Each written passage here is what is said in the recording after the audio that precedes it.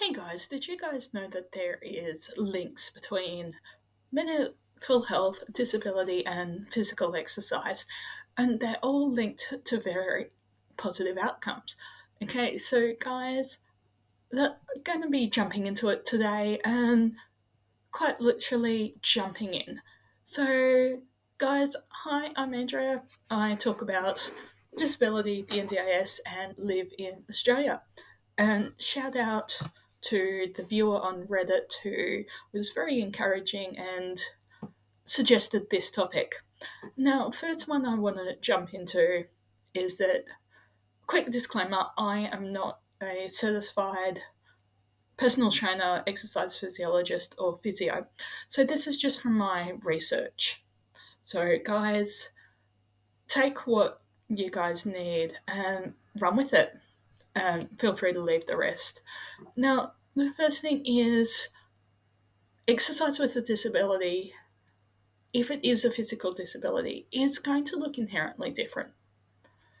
And guys, in the research for this, talking to an exercise physiologist and a physio and a personal trainer, that we forget that there's different forms of exercise. We forget that housework is exercise, that standing up from the seated position is exercise. Some forms of craft are exercise, and they're all different forms of exercise. Um, Hemming a tutu is an exercise in hand-eye coordination. So this is, for example, so this one leads into my next one is in your disability and moving beyond your disability within the limits as well. So you can't go from someone who is living with chronic pain but can move to running a marathon overnight. That's unpractical, and not even for some people, may not even be possible. But you can go from being in chronic pain, being obese, to, with the professionals' help, so that being, especially if you're on the NDIS, talk to your support coordinator, plan manager, support workers. You might be able to see a dietitian or nutritionist. I've always found a dietitian a lot better. There's a lot less restrictions as well. Personal preference. You might also be able to see an exercise physiologist. Just be aware that gym memberships do come under everyday living expenses. And guys, then we move into, you need to find what exercise works for you. So if you have gone from not being mobile for whatever reason, start small. It could be clapping along to some music. It could be doing a little more housework. It could be going for a 15-minute walk each day. It could be playing Pokemon Go. There's all forms of different sorts of exercise. And the big thing with disability is work within your limits. If you're an ambulatory wheelchair user because of chronic pain or limb difference, that might look like upper body strengthening. That might be being able to tolerate your prosthetic more. It might look like walking and learning to use your prosthetic. It might also be chair exercise. And so this is where I'm going to get into some ones that the exercise physiologists and physios can help with. Because if you're a long time follower of the channel, you guys would have known that I have struggled with dizziness for a long time. Finally have an answer for it. It's vestibular dysfunction.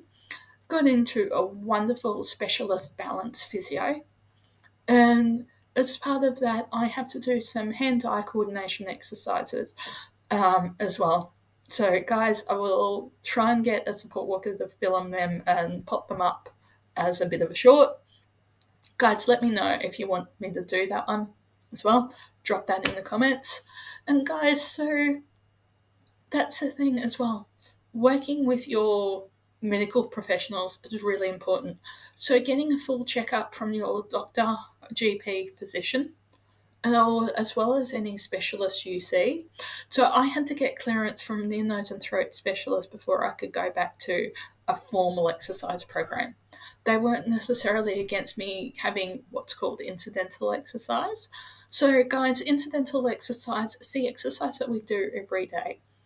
So, that's if you're living in a two-story house, walking up and down stairs. If you are doing housework, so that's doing the washing up, that's vacuuming floors, that's mopping floors, that's hanging out laundry.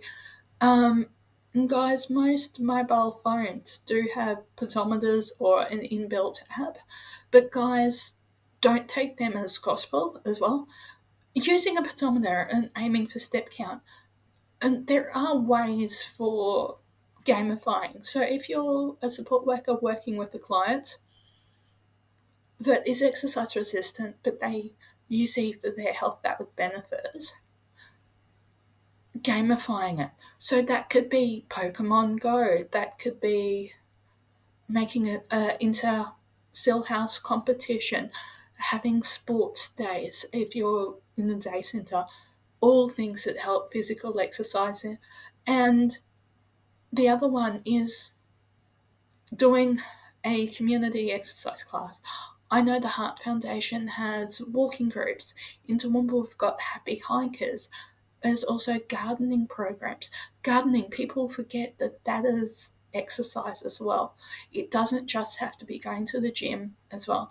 And guys, for different life stages, we also see need different levels of exercise as well, and different intensities of exercise because of muscle and bone density that is lost during aging. And so, guys, that's a really important one to take in. If you're an ambulatory wheelchair user, taking in muscle and bone strength. So there is bone density scans that you can do, and that's where working with the exercise professionals, so the physiotherapists, exercise physiologists, and personal trainers is really important as well. And if you're working with a personal trainer, working with a personal trainer who has specialist knowledge in disability is critical because you don't want to make your disability worse. And guys, now there is also another side effect of exercise that people with a disability generally aren't aware of, and that is the mental health benefits. So, especially, yes, it is hard during winter. As of recording, we're in July, and that is winter in Australia. So, guys, we're in July, so it can be hard to walk outside, but walking is one of the simplest exercises you can do if you're able to walk. Getting out into the parks, the gardens, the national parks, all free. Take a cut lunch. Remember to take your rubbish with you. All great. And so there is a mental health benefit of being away from technology, being away from social media.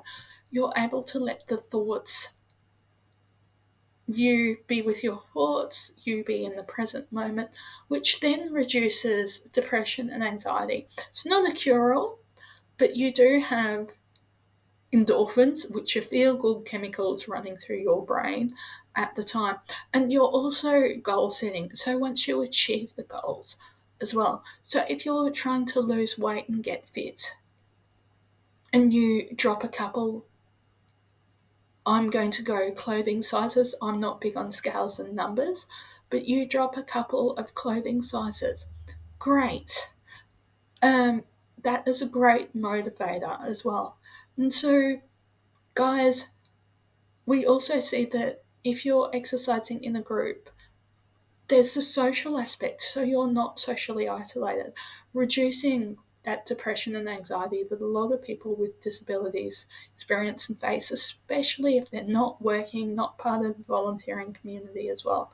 So being able to work is a big thing within your limits.